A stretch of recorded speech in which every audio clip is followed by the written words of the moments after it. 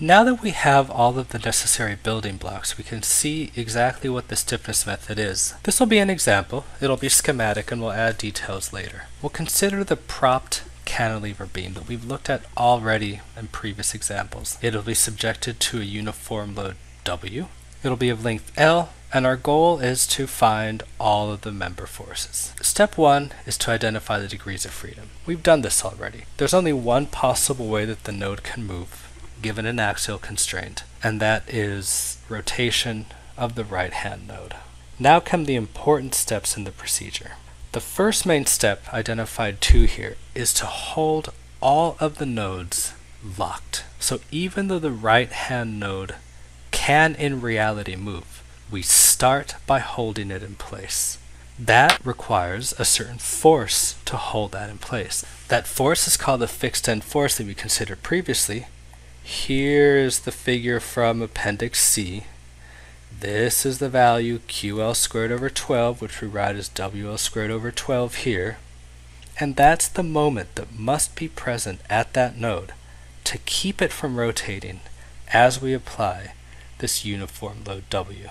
So as I apply this load here, if I don't want that node to rotate, I need to apply a moment in that direction.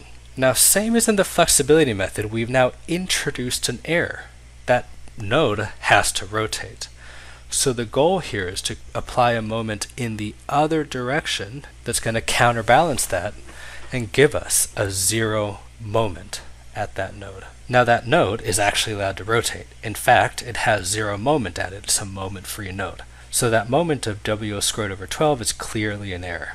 And what we need to do is apply a moment in the opposite direction that will be scaled appropriately to cancel out that error. Here's where we use the value from Appendix D, which we see here at the end that's being rotated is F1, that's 4EI over L, and that's the value we have here. Now we're going to scale that by the actual unknown value of the rotation. In the flexibility method, the main unknown was a force. In the stiffness method, the main unknown is a deflection or a rotation. The main condition that we have to satisfy is given in step 4, and that is equilibrium of the node.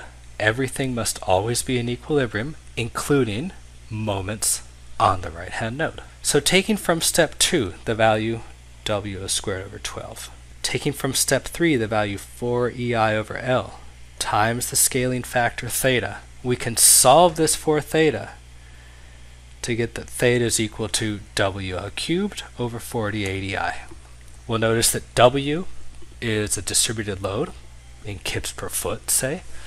L is a length in feet. E is a modulus in KSI. And I is a moment of inertia in inches to the fourth. All of them are presumably given in the problem. We can plug numbers in and we can get a value for theta. So now we've used the stiffness method to find out what that deflection is. We can take this value of theta, plug it back in here, add that to the information from here, and combining all this information, we can get the resulting internal forces and reactions and other information for the indeterminate structure. We'll see next time in a much more detailed example how this all plays out.